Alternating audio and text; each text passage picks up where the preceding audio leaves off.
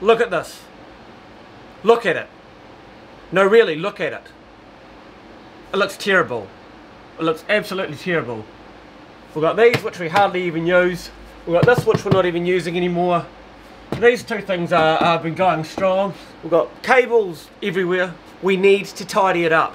But how are we going to tidy it up and keep the room functioning perfectly? It's called a Raspberry Pi. Nice. Our goal is to have this Raspberry Pi here do the jobs of everything on this wall up here. So we should be able to condense it down to one box about this size. This will then be controlled either out here or in the house by me through home automation.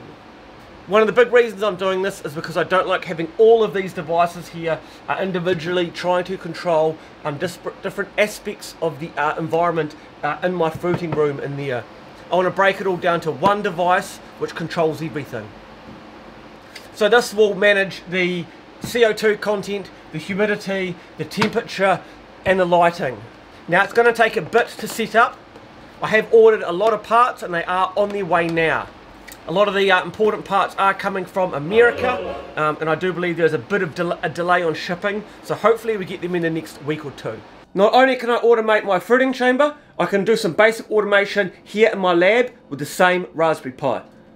I can also do some automation for my sterilizers. These are running right now, but I can automate them through the same Raspberry Pi.